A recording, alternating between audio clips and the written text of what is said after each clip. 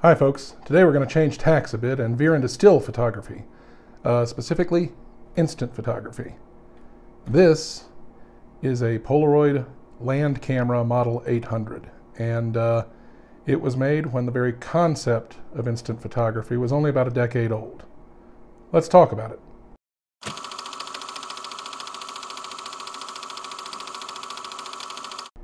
As I said, this is a Polaroid Land camera, named, of course, after the inventor of instant photography, Bob Polaroid. Just kidding. The camera was named after Polaroid founder, inventor, polymath, and certified silver fox, Edwin Land. Now, Land was sort of Sean Connery to Steve Jobs' Daniel Craig, or if you prefer, Sean Connery to Elon Musk's Roger Moore. And by that I mean to say that Land was sort of the original visionary genius CEO. But in a way, even more so than Jobs or Musk, because while Apple continued to thrive even after Jobs' death, and Musk getting on one of his rockets and moving to Mars permanently would probably be the best thing that could happen to Tesla, Polaroid was never really the same company after Land's retirement. Oddly enough, instant cameras were originally sort of a side project for Polaroid. Land founded the company in 1932 as Land Wheelwright Laboratories to sell his polarized optical equipment, lenses, goggles, sunglasses, and the like. In 1937, he renamed the company to better reflect its product, Polaroid.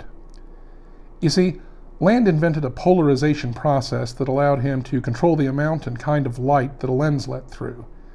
Have you ever owned a pair of anti-glare sunglasses, used a neutral density filter to take photos in bright light, seen a 3D movie? Thank Edwin Land, because he invented the process for all of them. Polarized filters also turned out to have a lot of military applications, for everything from pilot goggles to gun sights. So Land's office did land office business during World War II. Land didn't just sell military gear. He was a sought-after scientific advisor and served on the National Defense Research Council. He would later serve as a science advisor for every president from Eisenhower through Nixon, and as a member of the President's Foreign Intelligence Advisory Board. He was also instrumental in the development of the U-2 reconnaissance plane, so in addition to instant photography, Edwin Land is responsible, indirectly at least, for Achtung Baby and the Tom Hanks movie Bridge of Spies. But all that started because Land's inventions were invaluable to the war effort. So World War II, in a sense, made Land's reputation as a scientific and engineering genius. There was only one problem. By the end of the war, the small company that sold sunglasses had transformed into a corporate behemoth that owed about 85% of its business to military contracts. In order to keep the company solvent as the war wound down, Land was going to need a new big idea. In 1943, Land and his family took a vacation to Santa Fe, New Mexico. The story goes that while he was snapping pictures, his 3-year-old daughter asked, "Daddy, why can't I see the picture now?" Now, most of us would have used this as an opportunity to teach our child some fucking patience, and that the world is a cruel place that eventually destroys all our dreams. But not Land. Land had an idea. He took his daughter back home and spent the rest of the day thinking. By the end of the day, he'd worked out the basic mechanism for an instant camera in his head. Fortunately, Land's patent attorney was also visiting the Santa Fe area at the time, so Land approached him and got the idea nailed down. Then he went back to Polaroid headquarters in Boston, assembled his team, and got to work. In 1947, Land demonstrated instant photography to the Optical Society of America. His team took a photo of him, put the film through a separate device, basically just a mechanism with rollers, and moments later, Land peeled a paper backing away to reveal a developed print, stunning the audience. By 1948, a consumer instant camera, the Model 95, was on sale. Polaroid originally manufactured a small run of only 60, 57 of which were put up for sale at the Jordan Marsh department store in Boston. Polaroid's marketing team thought the cameras would stay in stock long enough for the company to manufacture a larger second run. All 57 sold out on the first day, and the era of instant photography had officially begun. Now, if you're in my age group, which is to say slightly older than Justin Bieber and slightly younger than Senator Mitch McConnell, or if you're a fan of Robin Williams' more adult work. No, not that. Yeah, that. Mork and Mindy was really desperate for ratings near the end there. Anyway, if you're in those two age groups, you're probably thinking, instant photography, what's the big deal? I'll just drop my photos off at a photomat and go pick up my dry cleaning or something. They'll be ready in an hour. Well, here's the thing. Photomats didn't really exist in 1948, and especially not 1-hour photomats. You had to send your film off to a film lab, which in practice meant you had to send your film off to Kodak and then wait 2 weeks or a month, or however long Kodak felt like making you wait, because Kodak controlled the world, and if you didn't like that, you could go fuck yourself. So instant cameras were a big hit, but the instant cameras of 1948, and actually for the first several decades that instant cameras existed, were a far cry from what we think of as instant cameras today. Still, all instant cameras from these early models all the way up to the Polaroid now in 2022 operate on similar principles, which is why you can't really shoot instant film through a regular camera. Now, say 35mm film, you could shoot through pretty much any camera as long as you can find a way to hold the film in place. Hell, you can shoot 35mm film through a coffee can with a hole poked in it. Really all you need to shoot traditional photographic film is a box that you can let a controlled amount of light into. But instant cameras are different. Instant film is different because the camera itself is integral to the development process. Every instant film camera, from the Model 95 in 1948 to the Polaroid Go, has a set of rollers. Now those aren't just for ejecting the film. You actually had to advance the film manually through the rollers in the early Polaroid cameras. What those rollers are doing, essentially, is developing your photo. Polaroid film comes with integrated packs of developing chemicals. When the film is advanced, those rollers burst that chemical pack and then spread the developer evenly across the surface of the film. And that's how Polaroid photos can develop without a darkroom. It's also why you can't use a regular camera to shoot instant film without some heavy aftermarket modification or a dedicated film back. Without those rollers, you won't get a picture. Now let's take a look at how this camera worked. Now, the Model 800, like all early Polaroid cameras, took Polaroid roll film, which, as the name implies, came in a roll.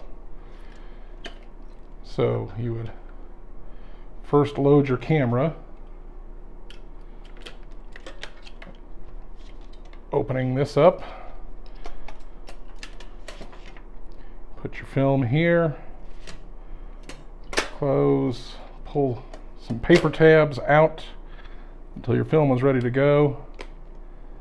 You would take your exposure, you would wait 1 minute, and then this is already open, but you would open this, and then you could peel your photo off the backing. It was a good system, but not good enough for Land.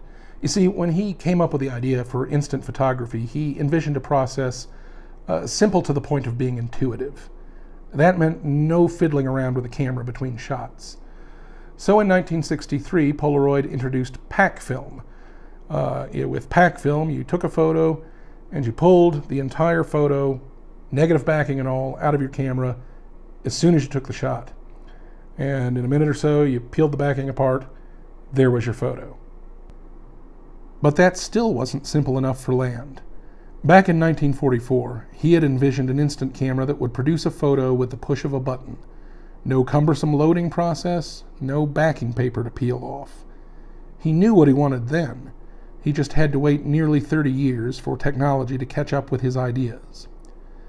In 1972, Land's vision was fully realized with the introduction of the Polaroid SX70, the first camera to shoot integral instant film.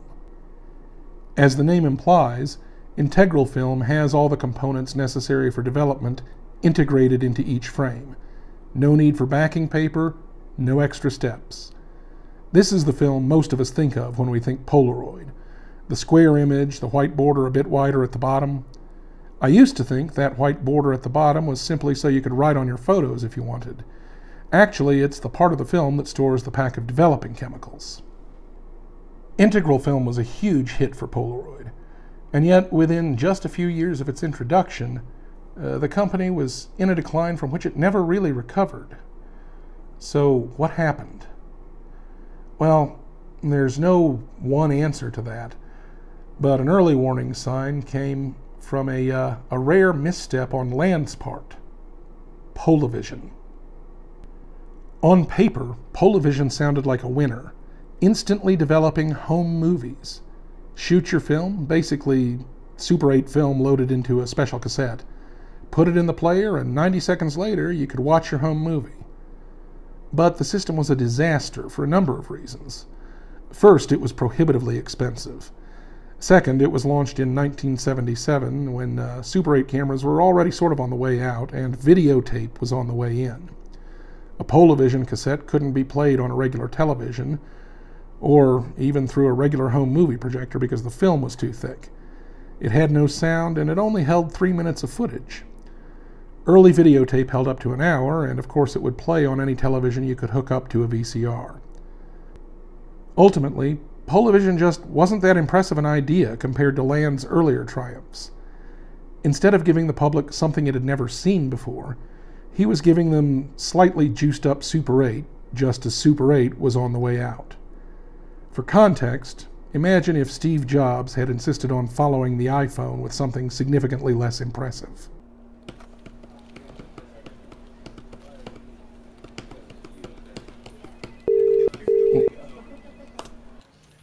Hi, Rusty. Steve Jobs here. Oh, hi, Steve. How are things at the office? Oh, they're going pretty... Wait, are you in space? Of course I'm in space. I'm Steve Jobs. What, you think I vacation in the Catskills? I guess not. Maybe head to Orlando, say hi to Mickey? No, Let me tell you something, Rusty. I am Steve fucking Jobs. I could have Mickey killed with one phone call. Look, Steve, Why do you think Mighty Mouse isn't making cartoons anymore? Steve Jobs! Sure, Steve. Is there anything I can do for you? Oh, right. How's the iPhone selling? Lines around the block. It's changed the world, Steve. I mean, it's changed the world. What a legacy. Yeah, it's amazing, but we're not going to rest on our laurels here at Apple. I've just figured out what's next for us, and it's going to push us into the stratosphere. That's fantastic. What is it? This. That? What, you don't know what that is? 1996 Motorola StarTAC? Exactly. But Motorola already made the StarTAC in 1996. But not the way we'll make it. Picture this. A color screen. I'm pretty sure they already make flip phones with color screens. It'll be huge, I tell you, huge! Steve Jobs! Forgive me if I'm speaking out of turn here, Steve, but it really seems like this is a step backward. Color screen, Rusty. Color. I mean, do you really want to go from this to a flip phone? Wait, is your screen broken? Of course it is. The phone fell off a low coffee table and landed on a shag carpet. It didn't have a chance. But the point is, flip phones are a step backward. A step backward? A step backward? Who's the genius here? You are, Steve. You're damn right! And if I say we're doing flip phones, we're doing flip phones! But I am Steve fucking Jobs, do you hear me? And the future will bend to my will! I am the arbiter of things to come! I killed Mighty Mouse! Steve, maybe you shouldn't... Steve Jobs! Okay, Steve. We'll make it happen. Goddamn right! Jobs out! God, I hate this place. So yeah, not the best decision on Land's part. Polavision was scrapped after only 2 years at a loss to the company of about $68 million. The whole fiasco led to Land's resignation as CEO in 1980, although he would remain chairman for another couple of years. But while Polavision shook Polaroid's confidence in Land's leadership, I would argue that his eventual complete retirement from the company in 1982 was the final straw that made Polaroid's decline irreversible. Polaroid continued to do respectably well under the first couple of CEOs following Land. It did very well in the 80s. But its failure to anticipate digital photography and some catastrophically bad management decisions, including by at least one guy who's currently in jail for running a $2 billion Ponzi scheme, decimated the company. It filed for bankruptcy in 2001 and again in 2008, and stopped producing instant film. Fortunately, an initiative called the Impossible Project came to the rescue, managing to save one Polaroid factory from demolition. That factory in the Netherlands is currently the only place in the world that produces Polaroid film. The Impossible Project eventually became Polaroid Originals and later simply Polaroid. Thanks to their dedication, a lot of old Polaroid integral film cameras are still in use today, and a new generation of Polaroid cameras is rolling off assembly lines. After leaving Polaroid, Land continued to do important work in the science of optics. He also founded the Rowland Institute for Science, now part of Harvard University. Edwin Land died in 1991. He held 535 patents, and his numerous awards and honors included the National Medal of Science and the Presidential Medal of Freedom. A humanist as well as a technician, he positioned his company at the cutting edge of the arts as well as the sciences, working with luminaries including Ansel Adams and Andy Warhol. Land also made sure the company was socially progressive, hiring women for important scientific and leadership roles from its inception and pushing to the forefront of the affirmative action movement in the 1960s. One wonders what would have happened to Polaroid if Land had stayed on a few more years. Personally, I think the company would now be synonymous with digital photography because even in the late 80s, I think Land would have seen it as the coming thing and poured the company's considerable research prowess into developing the technology.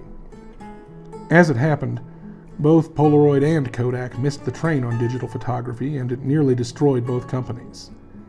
It seems like an obvious blunder now, but that's the thing about innovation. What seems impossible one moment seems obvious in hindsight.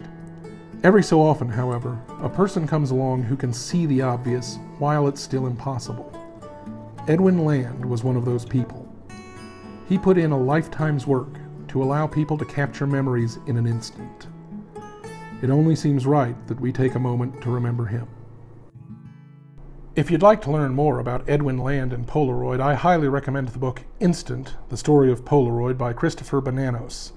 It's a great read, it's a fast read, and it's full of a lot of amazing information that unfortunately I just don't have time to get to in a YouTube video. For more about modern Polaroid cameras and classic Polaroid cameras shooting film on them, I highly recommend the YouTube channels Sweet Lou Photography, Analog Resurgence, and In an Instant.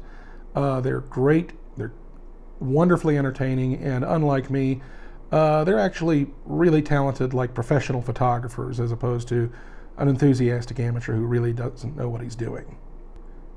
So I'll put links to all those channels in the description. That's all for today. Thanks for sticking with me. And if you enjoyed what you saw today, please consider liking and subscribing. Really appreciate it. Anyway, that's it for today. See you later.